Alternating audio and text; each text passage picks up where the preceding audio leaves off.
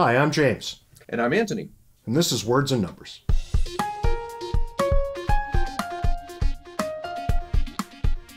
Ant, how you doing this week? I'm feeling unequal, James. Well, you should be feeling unequal. You're having a conversation with me.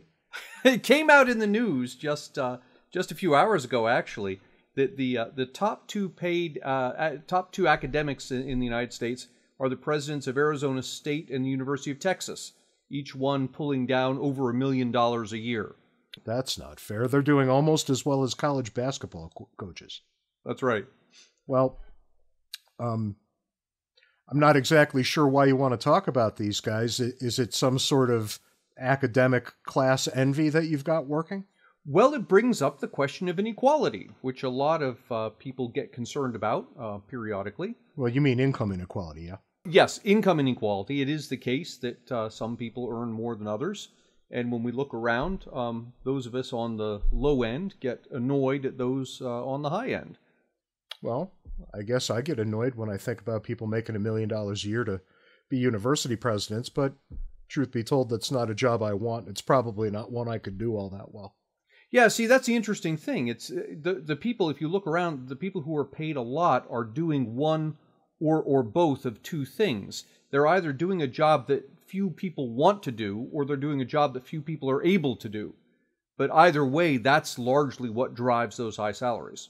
Yeah, no, so not surprisingly, supply and demand play even here.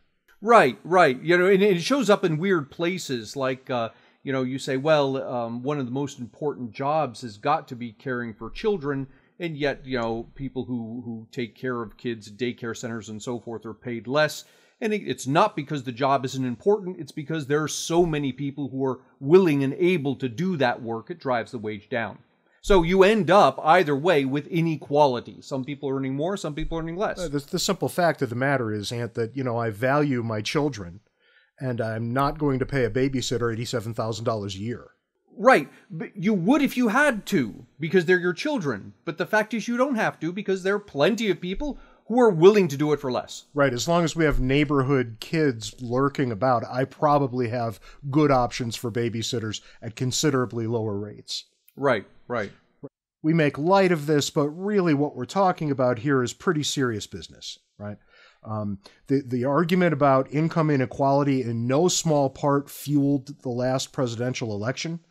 And you think about how Bernie Sanders came out of almost nowhere with his class envy argument, which is, I think, what it is at the end of the day. And it resonated. It resonated hard. So we've got some things to talk about here, not the least of which is what are we really talking about here? So we have to start with some understanding of what income inequality even is and how that's measured. Now, the terms themselves indicate that most of us are going to grasp what income inequality actually is. It's a disparity in incomes. That's right. And, if you want to make sense of it, you need to reduce the thing to a number that you could talk about. So there's a complex formula that economists go through to measure inequality, income inequality. We call it the Gini index. And roughly speaking, it does something like the following.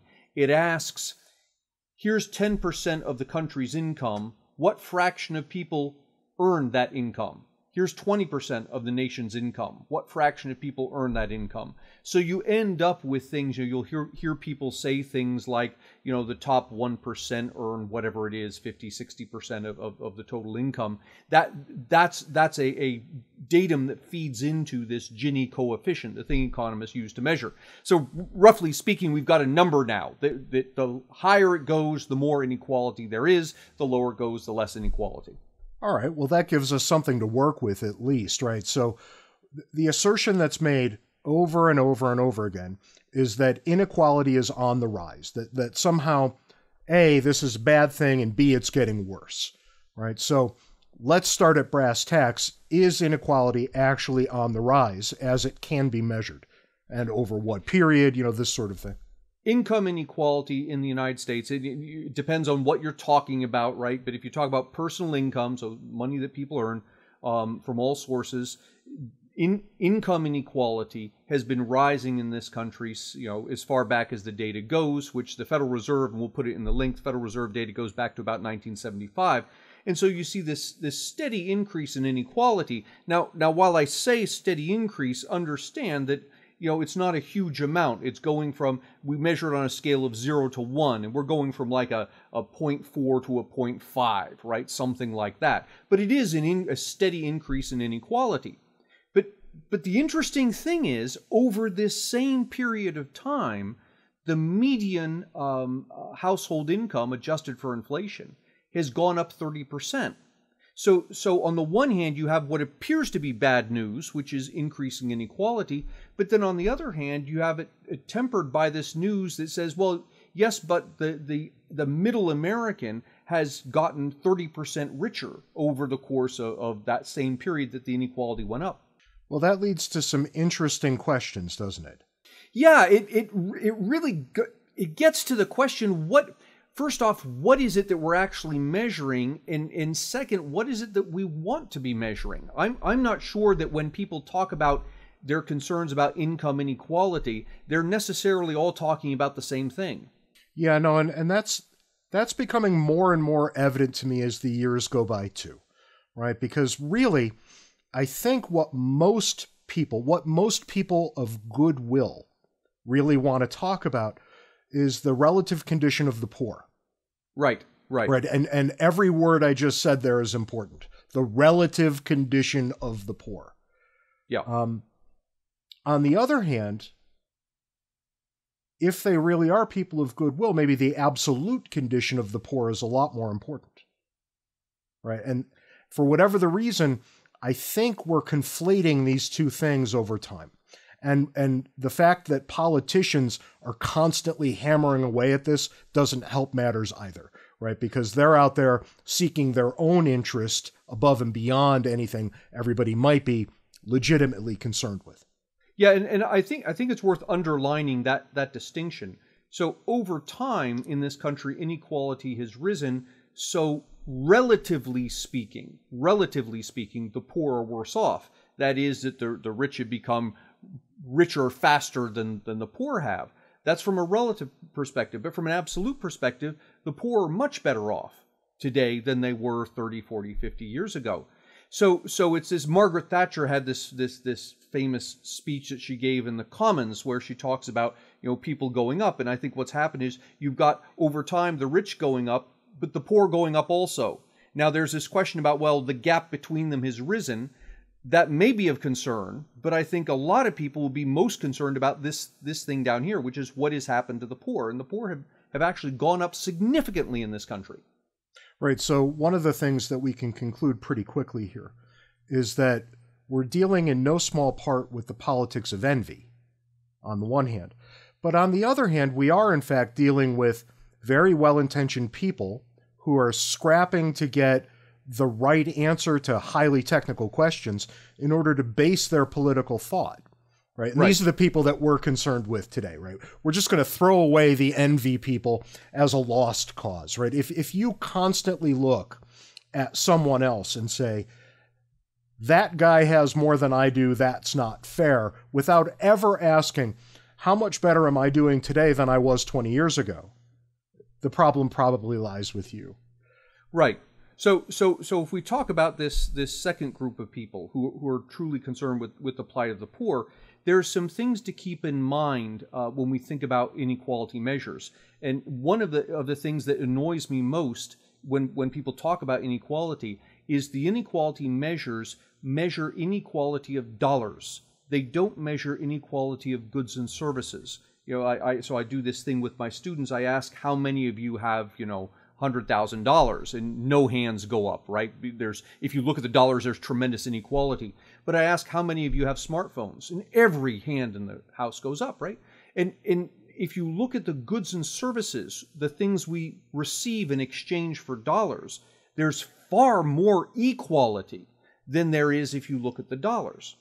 All right, so setting dollars aside, right, which is probably heresy to the political class, but setting dollars aside and instead looking at the things that increase the quality of one's life, All right, what can we say now? Yeah, so I mean, we can say things like, cell phones. Over 90% of Americans have cell phones. Almost 100% have televisions, gas or electric stoves, microwaves, refrigerators, air conditioning. All these sorts of things that you would think of, they're useful for having a nice, comfortable life. Virtually, almost 100% of Americans have all of these things, which is dramatically different than what we saw in the 1970s, 1960s. The same point at which inequality was much greater in this country. Right. So the interesting question to ask then is, why on earth do these arguments persist the way they do? Are human beings such envious creatures that will be just taken in by this? All evidence to the contrary, right? Because almost anyone can walk around right now and ask a very basic question. How good is the average American life? Right. Right. And if you do that, the answer is amazingly good. I think a lot of the disconnect goes back to these dollars. People look at an economy and they focus on the movement of dollars. And when you do that, you get a lot of things wrong. For example, it's a common thing for people to talk about the 1%, for example, receiving X percent of the income. The verb is wrong. It's not as if the money didn't fall out of the sky and the 1% shoved everybody out of the way and grabbed a larger portion. The correct verb is created. 1% of the people created so much income. And you get it wrong when you look at the dollars, because the dollars are a zero-sum game. I give you $1, I lose $1. You must have gained, I must have lost. But look at the goods and services. You produce something, I produce something. We exchange these things we produce, and we're both better off. When you look at the goods and services, you actually see the true economy, and you realize that exchange between people is not a zero-sum proposition. You gain, I win. It's a positive sum. We both win. The astonishing thing here isn't that happens, right? That seems to be the story of human life as far back as we can trace it. Either anecdotally or driven by the data. The astonishing thing here is that we all overlook it. That we all look right at it and somehow miss it, and then a politician comes along and says, that other guy has so much and you don't. That's not right. That's not right. Whereas maybe the more fair question would be, what is it that we all have, and what is it that some of us still might need? Right. Yeah. Yeah. That's a question we don't ask as often. And we do really conflate wants and needs when we get into the business of envying those who have more. Yeah, we tend to make that distinction, a distinction that actually isn't real, right? Wants and needs. It's a continuum.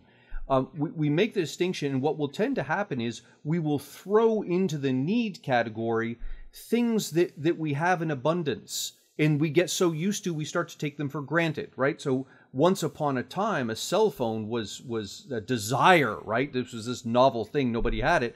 Today, most people would say it's a need. I got to have a cell phone, right? But the cell phone hasn't changed. What's happened is we have become so wealthy over time that this thing that used to be something that only the rich people have, everybody has now, to the extent that we can regard it actually as a need. Yeah, no, and it's any rational person would tell you in a sober moment that a cell phone is not in the same category as shelter and food. Right. Right. It just simply isn't. And yet, so, maybe what we're looking at here is really an artifact brought about by how good life has gotten. Right? Maybe that's our problem. Maybe we did so well that we finally have the time to sit back and look at the other guy and say, he did better, how can I get that? Yeah, there's something to be said for that. My grandmother used to say that, people these days don't know what poverty is. The things that we call poverty today, in her day, was middle-class living. And so I think there's a lot to be said for that. But it raises another point, and this is another problem I have when people quote inequality numbers, is inequality numbers are a snapshot in time. So you take a snapshot of the country and you see poor people here and rich people here, and you say, lo and behold, there's inequality. And what that snapshot misses is that there's a lot of migration. Over time, a lot of the poor people become middle class. Some of them will become rich. Some of the poor will become middle class. Some of them will become poor. And so there's tremendous churn. There's a study, and we'll leave a link to it, that looked at churn over time. And what it found is that 56%, over half of Americans, spend at least 1 year in the top 10%. So when you think about the 10%, it's not this static group, right? It's not a group of people. Think of it as a room. And more than half of us spend at least a year in this room before we come back out again, right? So if you look over time, what you find is the actual inequality that exists over time is much less than the inequality that exists at a point in time. That's all the time we've got this week, so join us next week for another episode of Words and Numbers. Until then, check out the great content at fee.org and at Fee Online on social media. Catch you next week, Ant. See you next week, James.